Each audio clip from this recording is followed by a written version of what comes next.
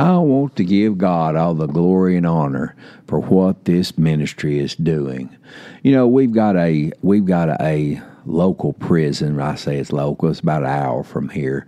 That an inmate that came through this local jail here that we minister in weekly, and he has taken this card and the scriptures that we have taught for years now, and he has went over there to that prison, a prison that has the prison tells me that we don't need any more ministers. We've got enough ministers coming in now, and they've kind of put me off, and that's all right. I mean, they don't see the need, and I understand that. The Lord's going to open the door, I promise you. Guarantee He's going to open the door. But they don't see that right now.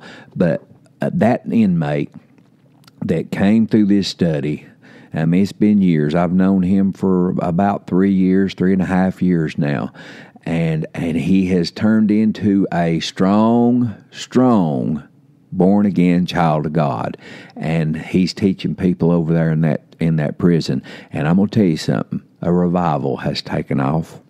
There's people in that prison that are getting set free, not because of some inmate, but because of the truth that inmate has saw fit to take it upon himself to teach and preach as much as he can. He called me a few weeks ago and asked me, he said, will you agree with me that I start getting some more opportunities to speak here in this prison? And we agreed on it. And boy, it has taken off. It has taken off over there. I talked to him, I think, Monday, I think it was when I talked to him. And he said that week he had already preached 3 times. Maybe it was Tuesday, and he had already preached 3 times. And that's a blessing of God to be able to, He knows what needs to be done over there in that prison. God does, and He's using an inmate to do it. Oh, I give Him all the glory for it. So I'm gonna say this. I want you to understand something today. That this very series that we're talking about, this is week 21 of Your Place in Him. This very series is what we need to come to understand and realize that our place, just like all those inmates, Chad Turner's over there doing all that he knows to do to build those inmates up and show them who they are. And I'm gonna tell you this: you're no different. You're no different than anybody else on this planet. God wants you to know that you have a place in His kingdom. This is week 21 of Your Place in Him Scripture Study, and I want you to get a hold of what your place or where your place is in God's kingdom. And I want you to know without a shadow of a doubt that God wants you to be strong in that place, because He wants to use you just like He uses everybody else on this planet that will allow Him to. So I'm going to say it once again. This is week 21 of our Your Place in Him Scripture Study series that will go on for another 20 weeks. This is week 21, so 20 more weeks. We've got 41 weeks in this whole entire series, and I thank God for the privilege to be able to do that for you. Partners, you've got a big part in me having the privilege to do what I do in jails and prisons and on tablets and in churches and rehab centers and all over this nation. You have a part in what God has called us to do. You're partnering with us, and I thank you for it. If you're not a partner of Particle Son Ministries, pray about what you would do, what God would have you to do in this ministry to help us reach the world with who they are in Christ Jesus. And if they're not born again, who they can be in Jesus Christ, their Lord and Savior, to help them see their need of salvation. Glory to God. Once again, my prayers for today come out of Paul's prayers for the Ephesians. You know, Paul wanted the Ephesians to realize and understand the love and the mercy and the grace and the goodness that God had for them. That's the reason I do these prayers, because I want the world, every person on this planet, including myself, I want to reinforce the fact that God loves you and He cares for you and wants more than anything in the world for you to know it. Ephesians 1:15, Paul said, "Ever since I first heard of your strong faith in the Lord Jesus and your love for God's people everywhere, I have not stopped thanking God for you. I pray for you constantly, asking God, the glorious Father of our Lord Jesus Christ, to give you spiritual wisdom and insight so that you might grow in your knowledge of God. I pray that your hearts will be flooded with light so that you can understand the confident hope He has given to those He called, His holy people, who are His rich and glorious inheritance. I also pray that you will understand the incredible greatness of God's power for us who believe Him. This is the same mighty power that raised Christ from the dead and seated Him in the place of honor at God's right hand in the heavenly realms. Now He is far above any ruler or authority or power or leader or anything else, not only in this world, but also in the world to come. God has put all things under the authority of Christ and has made Him head over all things for the benefit of the church. And the church is His body. It is made full and complete by Christ, who fills all things everywhere with Himself. Ephesians 3:14 says, "When I think of all this, I fall to my knees and pray to the Father, the Creator of everything in heaven and on earth. I pray that from His glorious unlimited resources, He will empower you with inner strength through His Spirit. Then Christ will make His home in your hearts as you trust in Him. Your roots will grow down into God's love and keep you strong. And may you have the power to understand, as all God's people should, how wide, how long, how high, and how deep His love is. May you experience the love of Christ, though it is too great to understand fully. Then you will be made complete with all the fullness of life and power that comes from God. Now all glory to God, who is able, through His mighty power at work within us, to accomplish infinitely more than we might ask or think. Glory to Him in the church and in Christ Jesus, through all generations, forever and ever. I pray this in Jesus' name. Amen." I thank God. He opens my eyes to that love more and more every day of my life, and He does it through His Word. Let's see what God's Word has to say today. Father, I thank You and I praise You, God, for Your Word. Guide me. Lord, use me for Your honor and Your glory, and I'll forever give You all the praise and glory for it all. In Jesus' holy name I pray. Amen. Okay, we're going to be in the next chapter over, Colossians, the 3rd chapter and the 24th verse. It says, "Knowing that of the Lord you shall receive the reward of the inheritance, for you serve the Lord Christ." That the New Living Translation says, "Remember that the Lord will give you an inheritance as your reward, and that the master you are serving is Christ." This is so important to understand. Let me read in the Amplified Classic.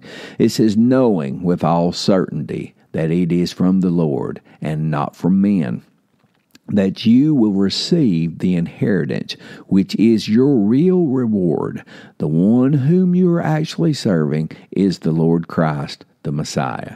And I want to talk to you today about the inheritance that we inherit in Him. And this is so important. The Bible says that we are heirs of God and joint heirs of God through Jesus Christ our Lord. We are, and when you say that, I think it goes over a lot of people's heads, and they don't realize that when you're a joint heir with Christ, you have become His brother. His brother. Now let me explain something. Now, this is something that a lot of people don't catch, and I didn't for a long, long time. But when Christ Jesus came and died on the cross, and He was raised on the 3rd day for our justification, before that, through Matthew, Mark, Luke, and John, he was called God's only begotten Son. And for God so loved the world that he gave his only begotten Son, that whosoever should believe in him should not perish but have everlasting life. We've heard that scripture all of our life, and that's true. He was his only begotten Son till he died and was raised again. And then from then on, Acts through Revelation, what was Christ called? He was called the firstborn of many brethren. And who are those brethren? They're us. It's the born-again children of God that has accepted Jesus Christ as their Lord and Savior. And when we accept him as our Lord and Savior, we ensure ourselves an inheritance through him because we serve him and because we've made him Lord of our life. To serve something is making that something Lord over you. So if we're serving Christ, he is our Lord. He is our Savior. And for the most part, people miss that. People miss a lot of things about being born again because they want to be born again. They give their heart and life to Jesus Christ, but they go through life downtrodden, upset because they don't feel like that. A lot of times, a lot of days, they don't feel like they're saved. Their flesh lies to them. But I think I need to roll back here to Romans, the 12th chapter, because this is the key to living a strong Christian life and being able to understand that our inheritance in him, we can have it today. It's ours today. God, we're joint heirs with Christ, God's heirs with Christ Jesus, because we've made him Lord. Now let me read Romans 12:2. This is how you do it. This is how you live a victorious Christian life, receive your inheritance, and walk in the truth of who you are. And it's Romans 12. Let me read 1 and 2. Paul said, I beseech you, therefore, brethren, by the mercies of God, that you present your bodies a living sacrifice, holy and acceptable unto God, which is your reasonable service. Now listen to the second verse. And it says, and be not conformed to this world, but be you transformed by the renewing of your mind. O my Lord, that you may prove what is that good and acceptable, perfect will of God. Renewing our mind will put us in a state of mind that we can receive our inheritance in him and know that we can run boldly to God's throne. Even though we've made mistakes, even though that I'm just willfully stepped out into sin. I know without a shadow of a doubt there's thousands that will listen to this podcast that have willfully just sinned, just done it. And they need to know that God is a forgiving God. He's a loving God, and he wants them not to live in their shame, not to live in their shortcomings, but to confess that sin to him, not to me, not to the people around them, but to him. He says if we'll confess our sins, he's faithful and just to forgive us of our sins and cleanse us from all unrighteousness. Now, if that ain't something that I want to inherit and have in my life every day of my life, they ain't a cow in Texas, because I do. I want that inheritance. I want that forgiveness. I want that strength. I want that thing that I need every day of my life, and that is to know that I know that God is on my side. He's lifted me up, and I have inherited his kingdom through Jesus Christ, my Lord and Savior. And I'm not going to take anything less than God's best, because that's what he wants for us. That's what he wants for us. The Lord just gave me this scripture, but Philippians 4:19, it says, for my God shall supply all your needs according to his riches and glory by Christ Jesus. Now, I've said this for years, that He will. He'll supply your needs. I promise you He will. He will supply everything that you'll ever need in your lifetime. But I'm going to tell you this: when he spoke this to the Philippians, Paul spoke this to Philippians because the Philippians had went out of their way to back him, to sow into him, so that he could have resources to go out into the world that he lived in and do what he done, to write the New Testament, to write the 13 books in the New Testament that he wrote.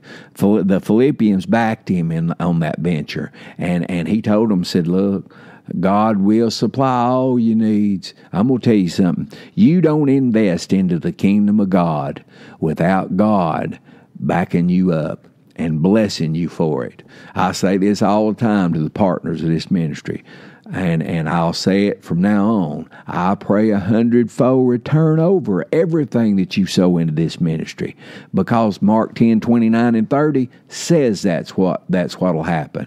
Jesus said it. He said, "You've not given up anything in this world that you won't receive 100-fold return in this life, today, in this life."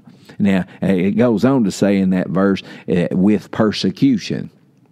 Well, what is that persecution? That persecution is the mess that you've got to deal with in this world, being a Christian and holding your head up and proclaiming His goodness when the world says, oh, who is He? What is He? God, the God I know and I serve is a tyrant, an unpleasable tyrant. There's a lot of church people feel that way. They can't do anything right. And that all comes from religion. It all comes from misunderstanding what the Word says. Yes, I've read the Old Testament. I've read it all the way through.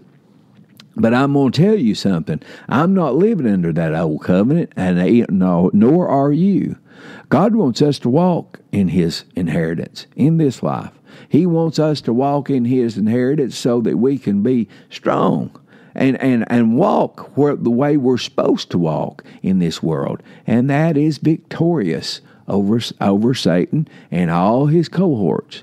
We can do that. That's also part of our inheritance. You go right back to Galatians 3:13 and 14. It says, Christ has redeemed us from the curse of the law, being made a curse for us. For it is written, Cursed is everyone that hangeth on a tree, that the blessing of Abraham might come on the Gentiles through Jesus Christ, that we might receive the promise of the Spirit through faith. What did he say? Christ has redeemed us from the curse of the law. Now let me go on down to the 29th verse. Galatians 3:29 says, if you be Christ's, apostrophe S, if you belong to Christ, in other words, then you are Abraham's seed and heirs according to the promise. What's that promise? That's our inheritance in Christ Jesus, our Lord and Savior. Honey, we've got a lot to look forward to. We've got a lot to receive today in the big scheme of things of what God wants for us. There's a lot out here that the Christians haven't been able to receive because they just hadn't received it. I heard a story one time. I won't tell this. I heard a story one time. A preacher had a dream, and the Lord met him in that dream and took him to a big old room and opened up the room and just as far as he could see, all the way to the ceiling, as far as that, just a huge room, just full of gifts. He said, what is this, Lord? And he said, this is what I have given my people that they've never received. God wants you to realize that you have an inheritance in Him. Now, I'm going to ask you a question today. Are you born again? Have you received that inheritance? Have you ever made Jesus Lord? Are you part of God's family? That's the question. Becoming part of God's family is so simple. Romans 10:9 says, if thou shalt confess with thy mouth the Lord Jesus, and thou shalt believe in thine heart that God has raised Him from the dead, it says you shall be saved. It don't say you might be if you're good enough. It says if you'll confess Jesus as Lord and believe in your heart that God raised Him from the dead, you shall be saved. So Be born again today. Make Jesus Christ Lord. Give Him your heart and life. I'm not asking you if you beg God to forgive you 10,000 times. I'm not. I'm asking you, have you ever made Jesus Lord? Have you given Him your heart and your life today? Do that. Make Jesus Lord. If you confess with your mouth the Lord Jesus and believe in your heart that God raised Him from the dead, you shall be saved. Receive your salvation today. Receive your inheritance in Christ Jesus, your Lord and Savior. Glory to God. Now listen, I thank God for the opportunity to do what I do. God has given us the means and the partners that help us do this to give every bit of what we do away free of charge. Don't cost anything. Does not cost them anything. And I want you to understand something, that this is free to you. Enjoy it. Take it for yourself and use it. Go to the website. Download the phone app. It's the-prodigalson.com and see what God's Word has in store for you. What God's Word says about you as a born-again Christian, or who you can be as a born-again Christian if you're not one. Let's get you born again first, and then teach you who you are in Christ Jesus, your Lord and Savior. Now, if you're a partner of this ministry, partners, thank you. I pray Mark 10, 29, and 30 over you today. 100-fold return over everything that you sow into this ministry. If you're not a partner, pray about becoming a partner. Pray about what God would have you to do to sow into His kingdom today. Go to our website. Get in touch with us. It's the-prodigalson.com.